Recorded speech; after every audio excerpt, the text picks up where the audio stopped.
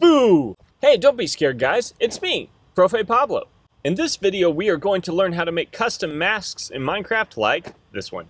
This project is fun and easy to do. Let's do this. So, I like to get straight to the point with these tutorials, but I do want to say if you find yourself liking this video, please like and subscribe. That helps me out a lot. Let's get going.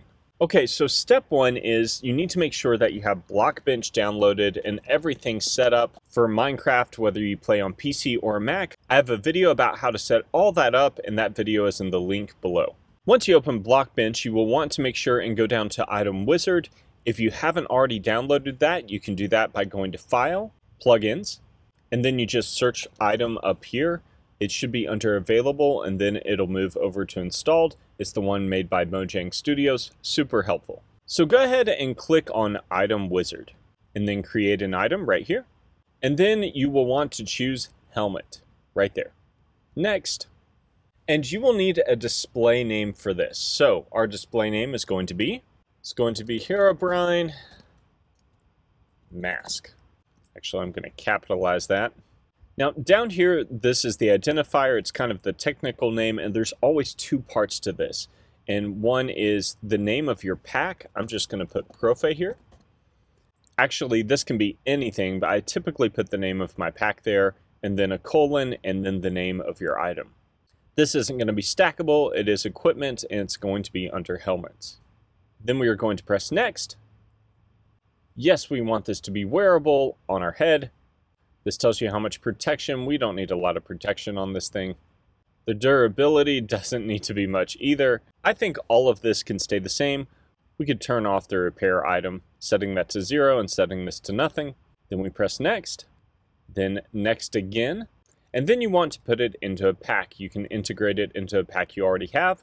Go ahead and export it as an add-on. But we're just going to export it to our folder just in case we need to make any tweaks. So this side lets you edit it later. This part lets you put it into a pack you've already made, and this already sends it out to be distributed to whoever you want. So the pack name is going to be Custom Mask 2.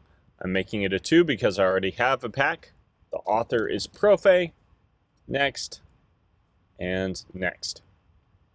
Okay, now this is the item that's going to show up in the hotbar, and then this is the actual mask. So let's deal with this first. And all of that is up here. So this is the mask, which we will deal with in a minute.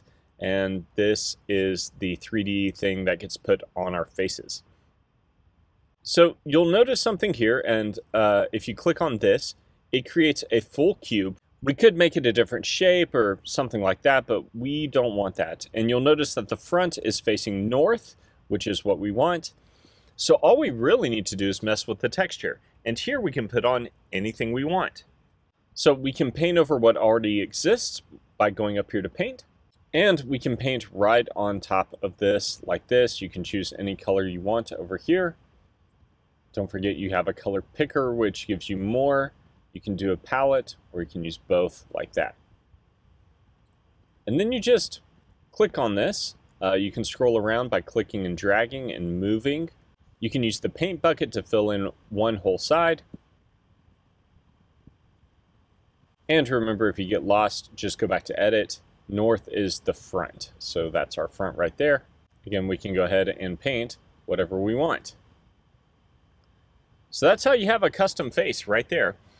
But we want this to look like Herobrine, and we are going to make that happen right now.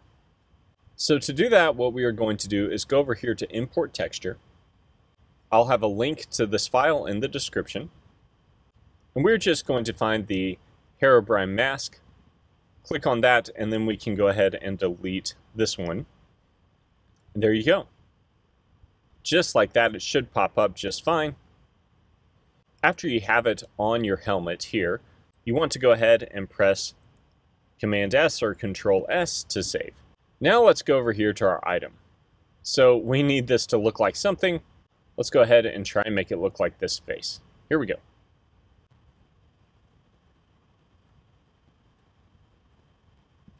There we go, that's fine. I'm going to press Control S.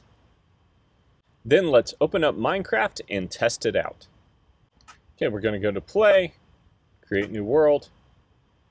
Make sure that we activate our pack. I usually always start with the behavior pack because after you activate that, it automatically activates the resource pack. Going to press create. You can probably hear my computer taking off like an airplane. Oh no, there's an armadillo. Guys, I literally just saw an armadillo in my backyard recently. Like an hour ago. They were about that big. Alright, let's go ahead and test it out. I need to put it in creative so I can have cheats on. There we go. Okay, and wow, that did not work at all. Let's go see what happened.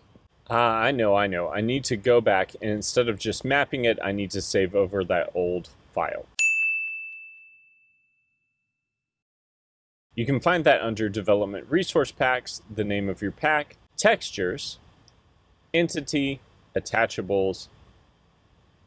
There it is. So I need to click on that and save and replace it. And that should work. Now let's try again. Haha, there we go. And see, now I can freak out my friends. You can always take it off and be like, what? I didn't see anything, and then put it back on. Works out great. And that's it.